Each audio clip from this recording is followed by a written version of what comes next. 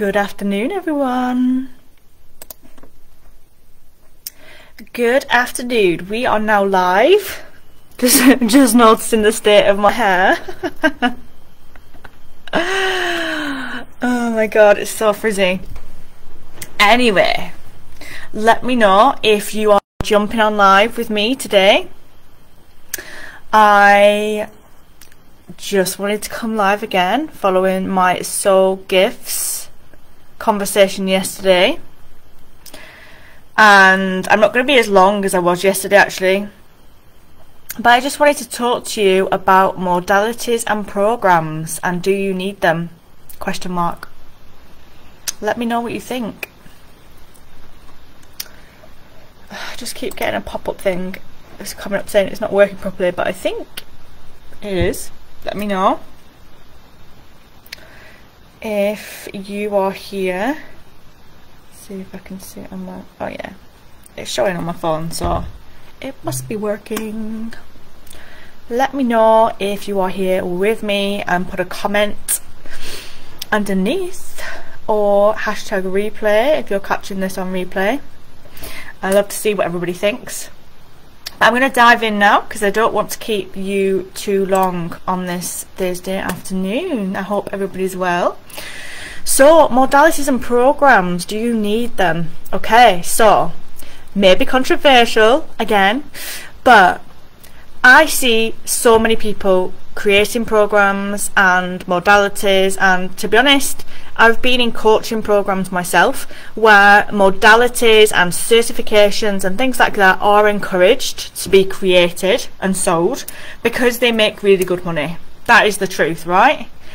You know, creating modalities and creating your own modalities and creating your own programs and certifications in particular, they make money. They make people money, right? That is the truth. That is what they do. And coaches who you know, are selling like how to make money with programs, etc., they teach that because it is a good way of making money, right? And I'm not saying that there's anything wrong with that. What my question is do you need it? Because what I'm seeing is that programs are really, really good if they're used in a certain way. Modalities are really, really good if they're used in a certain way. But frequently, and I've done this myself, I hold my hand up, I have bought programs or modalities because, and drum roll, because I wasn't enough. I wasn't enough. I didn't believe that my experience, and I have got a shit ton of qualifications already and experience, I didn't believe it was enough. I didn't believe that my healing skills were enough. I didn't believe that what I knew was enough. I could see a gap in terms of where I wanted to be and where I actually was.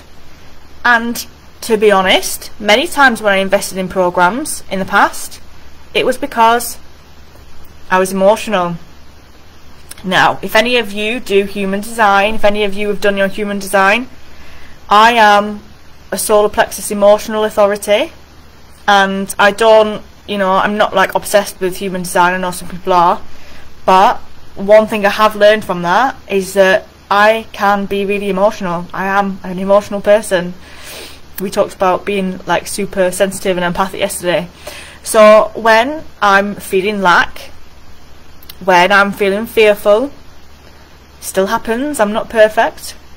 When I'm feeling like, oh my god, this thing isn't working out as I wanted it to, when I feel like there's a gap between where I want to be and where I am, I can, or I have certainly in the past, I have invested in programs, another program, another certification, another thing, in order to make me feel better, or in order to try and solve the problem. But whenever I've done it from that place, it hasn't been the right decision. I've ended up feeling regretful about spending the money afterwards. I've felt, oh, I didn't actually need that when I tune into my own soul. I thought, oh, you know, I did it from a place of emotion, from desperation, from lack, from a lack energy. a fear energy. It wasn't from a love energy, it was from a fear energy. Let me know if you resonate with that, anyone. So I know that when I'm in that place, if I'm ever in that place again, it's not a good time to buy. It's better just to sit and wait and see whether I still feel like it's a good thing to do in a few days' time when I'm in a neutral position. And if I am, then great, go ahead. But if you're not, then it's a no. Now, and I'm sure people resonate with this, you know, all these programs, I need another program before I can launch my business. I need to do this program before I can launch my business. I've got 4 more, so I need to do this program because it sounds really good and I feel like I'm going to miss out if I don't do it. And it's the same with modalities. If you're a healer, right, we feel like we need Reiki or angelic Reiki, theta healing, RTT, all of these various different modalities before we can actually be a healer. But the reality is that you are already a healer. Everybody is. Everybody has these gifts. And as I was talking about yesterday, if you didn't catch that video, go and see it. Everybody has their own unique set of soul gifts, templates, codings, patterns that are unique to them. And when you can actually tap into those gifts and you expand into that and activate these gifts, you are naturally a healer with these gifts available to you. And you can use them to help others. Of course, you may want some practice. You may need to practice on like family and friends first before actually going into business with it. Okay, that's fine, it builds up confidence. But everybody has their own innate gifts. There's actually, in my view, this is my view, I know some people don't, you know, may not resonate with it, but the truth is we don't actually need to go and learn somebody else's modalities or somebody else's certifications or skills, because that is theirs. That's what their soul was really good at. Okay? So, you know, the thing with spirituality and modalities is that there's always a fad. There's always a new phase or a new craze, and this thing's really cool and everybody's doing this. Let's jump on this, let's jump on that. But my question to you is it good for your soul? Is it something that you really need to do? Now, I'm not saying don't do any modalities. I've done modalities. I've done them in the past. And they can be really helpful. They can be really good in a number of ways. Sometimes your soul is actually leading you to them for a reason. You know, your intuition, if you're in a neutral place emotionally, your intuition may be saying, oh my God, you've got to go and do this thing. I had that when I was doing theta healing. I did loads of theta healing courses. And I don't do theta healing as such now. I do a number of different things around what's intuitive for me. I'm guided with my own gifts to do healing my own way. But what theta healing did was unlock the doors, because it helped me to remember who I am. It helped to remind me of what my gifts are, and it gave me some structure and a platform to do that. And the more I did that, and the more I cleared out the gunk and the shit and the old beliefs and the patterns and the fear and the anxiety and just all of the old trauma, the more that I could start to be psychic again, the more that I could use my gifts, the more that I could feel comfortable being intuitive, so the more that my own natural gifts started to come through. So we can see there how that modality was really, really helpful, and my soul was calling me to do that.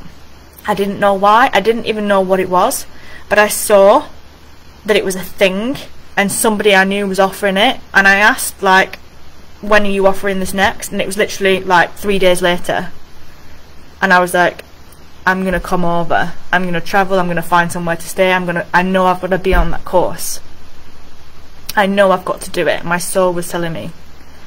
That was nothing to do with emotion, it was just a complete urge, and I just had to do it, and it's led me to where I am now. total contrast to some of the other things that I've previously dived into for the wrong reasons.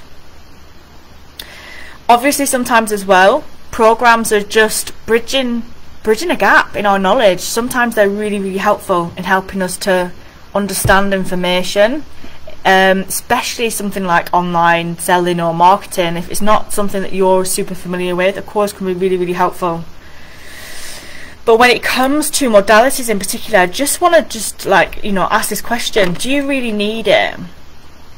Do you really need those modalities? Is it something that your soul is urging you towards because it's really helpful for you and it's going to help unlock a memory and help remind you who you are, or just help you to clear and heal something within you that allows you to then more deeply access your gifts?